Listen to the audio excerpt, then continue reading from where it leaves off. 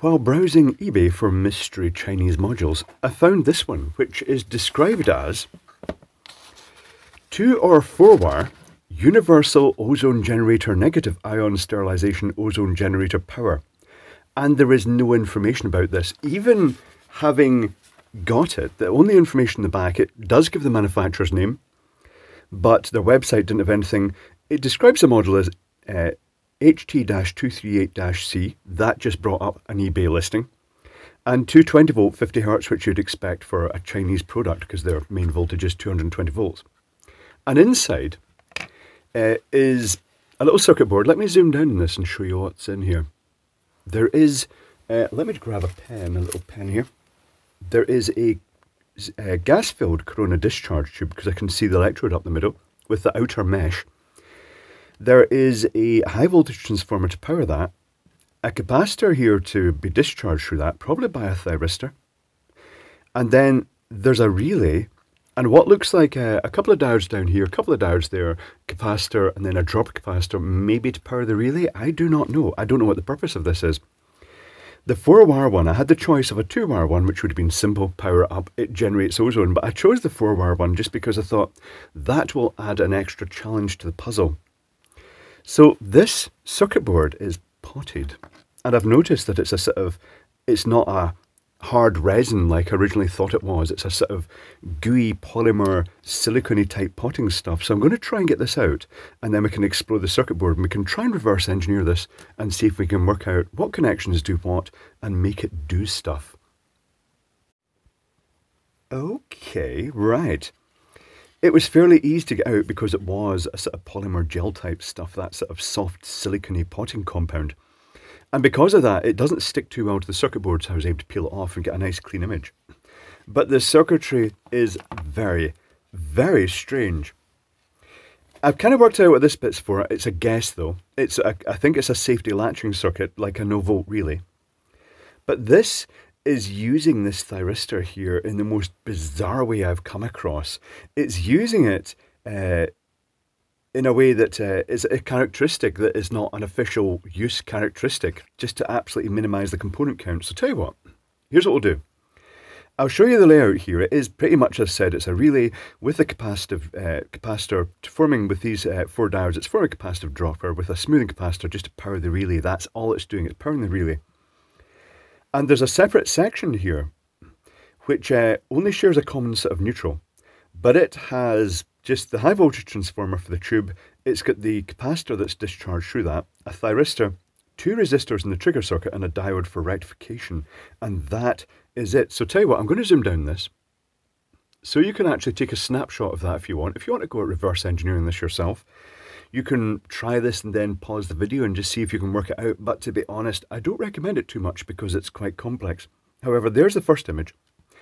And here is the back of the circuit board with everything flipped and adjusted accordingly, just to make it easier to actually correlate that to where everything is. Actually, tell you what, let's turn that round because that would be easier, because then it would definitely correlate to where everything is. That's the high voltage transformer. This is the relay snapshot, and let's progress with the reverse engineering. So I'll bring in the schematic. And even seasoned electronic veterans are going to struggle to get their heads around a bit of this. Let's get rid of the relay for a start. The relay is simply a capacitive dropper so a capacitor with a discharge resistor in series with the bridge rectifier, and then the smoothing capacitor and the relay across the other side.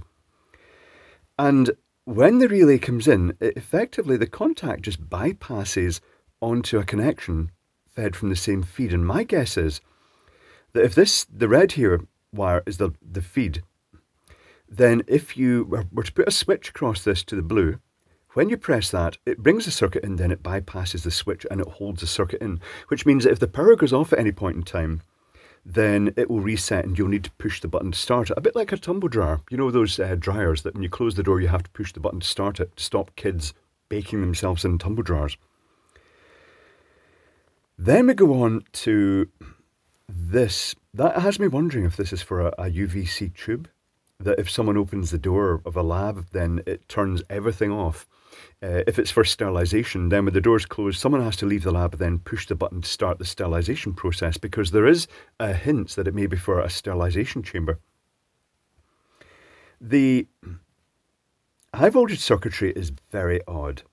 So the black wire, I'm using sort of UK and Chinese terminology, I'm making black a neutral. That's the old colour code in the UK. The black's a neutral, and I'm guessing yellow is the live. And the way this circuitry operates is extremely odd, because normally you'd expect something like the neutral to be down here, but there's not, it doesn't look like there's continuity of the circuitry, and this had me puzzling for a while. So here's how it works. The capacitor charges up via the inductor when live is positive. So that's positive, neutral is negative at that point in time. So it charges up via this diode until no more charge can go on it. And the current path it finds back is actually via the thyristor. But to actually work that out, there is no official current route through a thyristor for the positive to actually find its way back, going by conventional current flow. To understand how that works, you have to imagine what's actually between the cathode here, the cathode or cathode, anode and gate, and the gate. So that's a cathode and the gate. It looks normally like a diode, but it's not just a diode. This is when you're triggering a thyristor, that's what it looks like. You see roughly 0.6 volts from the gate to the cathode. But there's a breakdown voltage as well. So this acts as something like a 5 volt or so zener as well. And what they're relying on to actually operate this is that as that charges up, they're exceeding the breakdown voltage from the cathode to the gate to allow current to flow through this current limiting resistor to the neutral, which is very strange. This also means that the gate is pulled down quite hard. It's pulled down effectively negative to the cathode, so it keeps that thyristor well and truly off. When the polarity changes on the AC cycle, this goes positive and this goes negative. It doesn't really matter. No current is effectively flowing to turn this on, because there wouldn't be an easy route back for that. But what happens instead is, because this is not pulling it down below the cathode voltage anymore, this goes out of circuit, and the charge on the capacitor then drives the thyristor on via this 1 megohm resistor. That turns the thyristor on. The thyristor, in their nature, they latch on, and it shunts. It suddenly turns on and shunts the high current loop in here, which creates a pulsed magnetic field as that capacitor discharges instantly through this coil, which is coupled across magnetically onto the secondary, which is a high number of turns, and that's the high voltage that is used to make the tube glow. Effectively, current is coupled via the gas to the outer mesh. Let me just explain that. I've explained it many times before in other videos, but it's worth mentioning. If you have two electrodes and you apply a high voltage across them, then a spark will potentially jump across them. If you put a dielectric barrier in between that stops that, then if there's AC or pulsing current, you end up as streamers of tiny little sparks, which basically creates a corona discharge. And that corona discharge, when oxygen O2, two atoms of oxygen molecule go in, it can split them apart and they can recombine temporarily, some of them as O3, which is a molecule of ozone, which is what they're looking for here. They're looking to create the ozone, which is a short-lived unstable gas, which oxidizes everything. It makes a bleachy smell and it kills everything, including viruses. This may be out a coronavirus generation chamber or something like that. Who knows? But anyway, let's give this a go. So I've sussed out. We'll test the two separate circuits independently. I'm going to cut these wires down because they're just a bit long. It was obviously designed for some specific applications, so let's cut them to go into the hoppy. So I'll get rid of these wires. And I shall get a pair of wire strippers. It's going to be pretty thin wire, it usually is. Let's see if this strips it. Yes, it does. It does look copper, but it might be copper-coated aluminium. Who knows? I really don't know what application this is for. I think it is a sterilisation chamber or a sterilisation of a room. Initially I thought it might have been for keeping steam rooms or something sanitary, but I get the feeling this is a sort of lab or medical application instead. I could be wrong. This is just guessing because I really don't know its application. Either way, it does have mains voltage in it.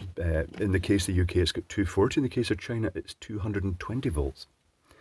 Let's zoom back out so you can actually see what's going on here. So I'll twist these wires, and then I'll stuff them into the hoppy as a convenient connection point. So here's the hoppy. I won't plug it in yet. I shall put the black, which I believe is a common, I'll put it into neutral. And let's get my doodle. I reckon that blue was the load, and red was the live. So let's put the red in here. And when I power this up, I'm not expecting anything to happen because it will be isolated by the fact there's a relay contact that is open. So I'm just going to make sure all other wires are just tucked out the way here. I'm going to keep the blue one handy because I'm going to actually emulate bridging these by actually tucking this into a connection. I'm thinking, could I wire this up to something? But I'll plug it in. Nothing has gone bang. This is good. No current draw. But when I touch this to live, he said, ginger, it should click and it should draw current.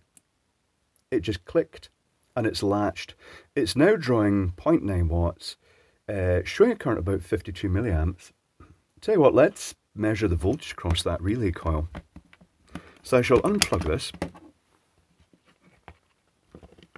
Yeah, it's going to hold a charge. It's going to hold. I don't think it will hold a charge.